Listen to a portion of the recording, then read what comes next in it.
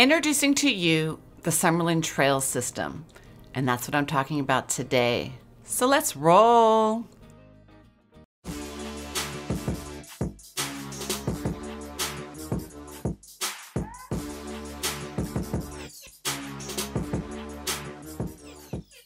Hey everyone, welcome back to my channel. I'm Angela O'Hare, your favorite Las Vegas realtor, and welcome to my Summerlin series.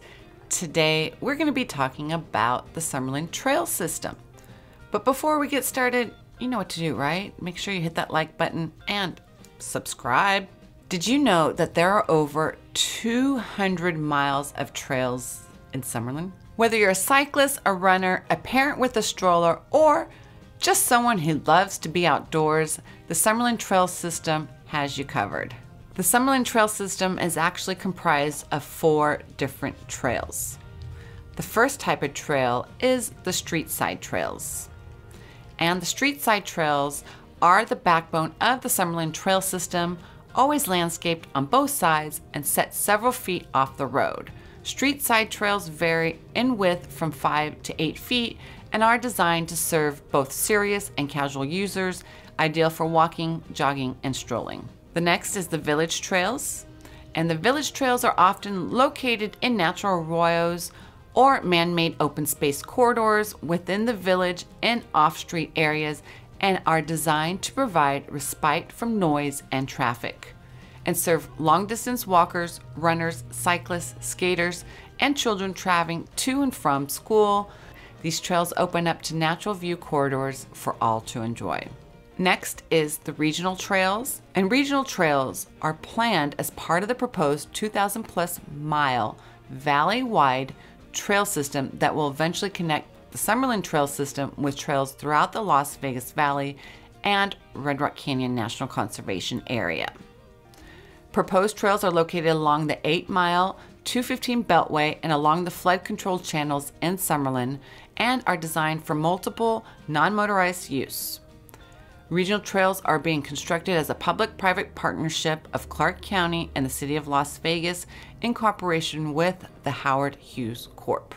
Next is natural trails, and the natural trails will be located along Summerlin's western border.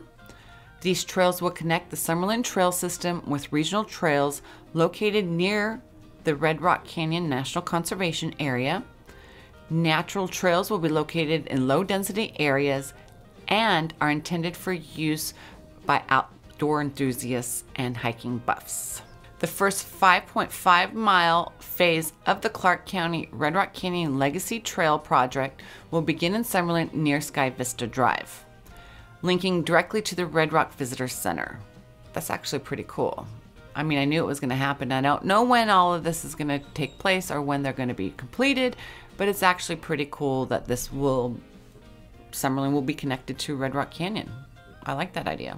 And that we have over 200 miles of trails in the Summerlin Village. I like the fact also that kids can go from school just using the trail system, which is pretty cool. And that's one of the reasons why they did the village trails, so kids can go from the trails to the school in a safe manner. Let me know if you take adventure on any of the trail systems in Summerlin, or what your comments or concerns about them, or what your thoughts are on the Summerlin Trail System. As always, make sure you hit that like button, share, and subscribe, of course, because I like to talk a lot about Summerlin. Thank you so much for watching, and I can't wait to see you guys on the next one.